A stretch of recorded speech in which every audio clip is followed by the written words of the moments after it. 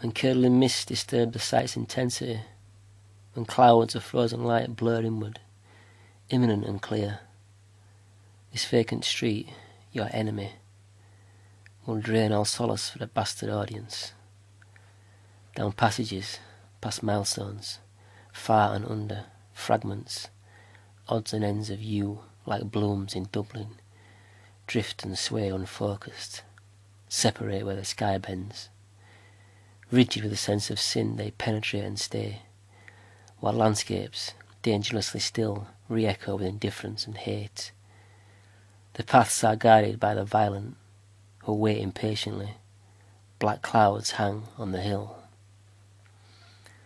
The mist lifts. Near your bed the moonlight carves blue scrolls that twist upon the floor.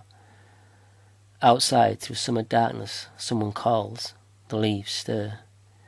This is your familiar room, with your familiar odour lingering and real.